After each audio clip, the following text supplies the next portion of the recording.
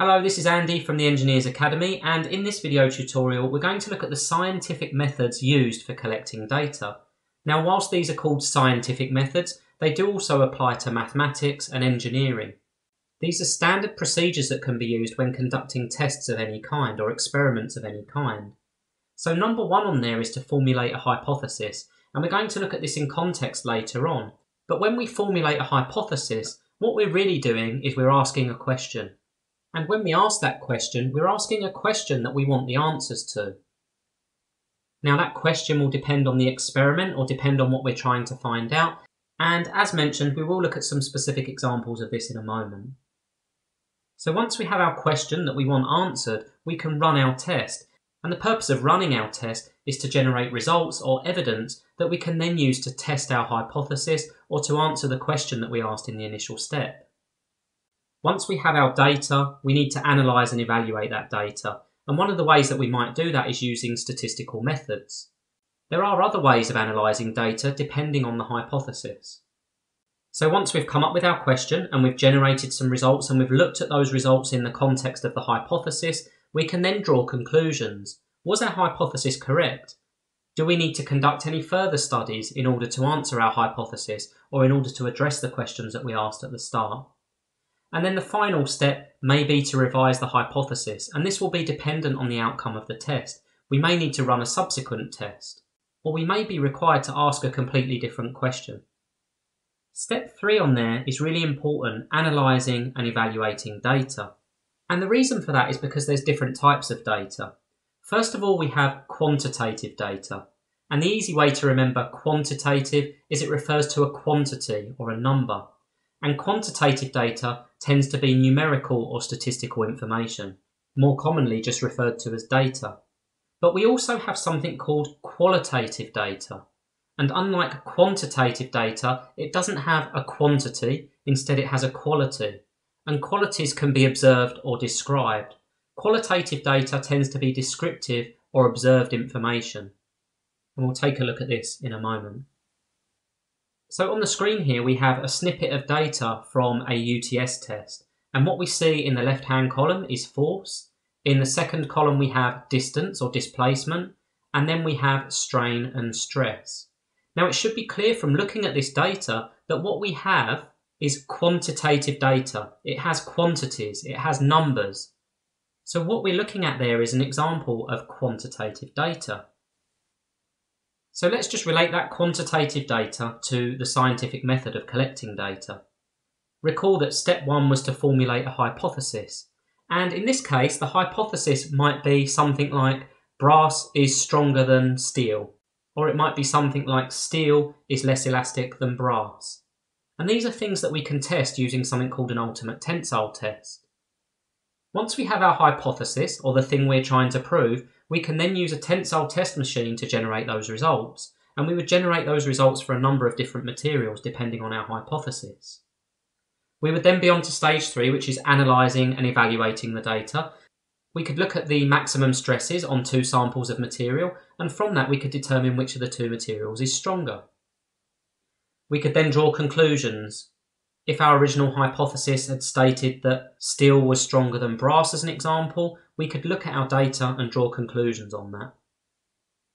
And finally, we might need to revise our hypothesis. We might need to introduce new materials, or we might want to conduct a completely different test, such as a fatigue test or something of that nature. The second type of data was our qualitative data, and I'll give you an example of that now. On the screen here are 3 test pieces that have undergone an ultimate tensile strength test. And when we look at these samples of material, we can also gain some information that isn't quantitative, it doesn't have a number. So for example, I could look at these 3 test pieces and make predictions around which was more brittle. I could make predictions around which was more suitable for drawing into a wire. And I could make predictions around which of those would be softer and more malleable and easier to shape, based on what I'm looking at on the screen there. I could also gather some information about the setup of the machine. Is it set up correctly? Is the test piece actually being loaded in the tensile direction? So there's lots of additional observed data that can be gained by looking at the 3 test pieces from these tests. So again, if we treat this in isolation, I might formulate a hypothesis, such as brass is more brittle than bronze, or steel is more malleable than bronze. I would then conduct the test in order to generate the results. Now, when it came to analysing and evaluating the data, I would be looking at those three test pieces against my original hypotheses. And I could then draw conclusions based on what I've seen and based on what I originally predicted in my hypothesis. Once again, I might want to revise my hypothesis. I might want to use different materials, or I might want to test something completely different. So next we move on to how we actually represent our data. We can use graphical methods, tabular methods, and we can also use written statements. Let's first of all look at graphical methods. And what we have on the screen here is a stress-strain graph for 70/30 brass. When we conduct UTS tests, we generate a huge amount of data, and it takes a trained eye to look at that data and establish certain things about that material. However, if we take that data and we represent it as a stress-strain graph, as we see on the screen here, then it becomes a lot more straightforward to work out things such as the elastic modulus of the material and the yield strength of the material and the ultimate tensile strength of the material. So using graphs is a very good way to represent information so that it can be easily interpreted. Next we have tables or tabular data. And here we have a table that could be used to analyse the properties of those material samples from the observed data in our qualitative test. So looking at those three samples, we could rank those materials on ductility, malleability, brittleness, toughness, and plasticity as an example. Without looking at our quantitative data, however, it would be difficult to make judgments on the elasticity of those materials or the tensile strength of those materials. So the two sets of data, if you like, are complementary. They provide different information about the materials. And the final method of representing data would be as statements. But what we quite often find in things such as questionnaires is what the person who's evaluating the data will try to do is try to quantify or score those statements.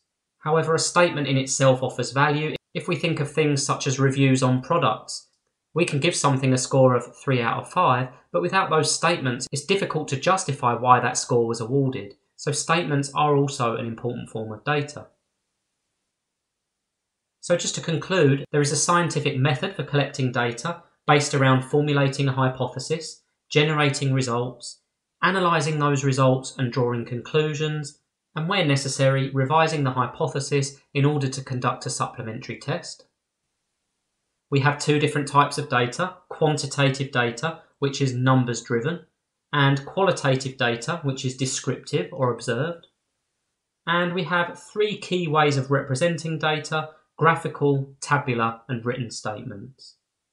So I hope you found this video useful, and thanks for listening.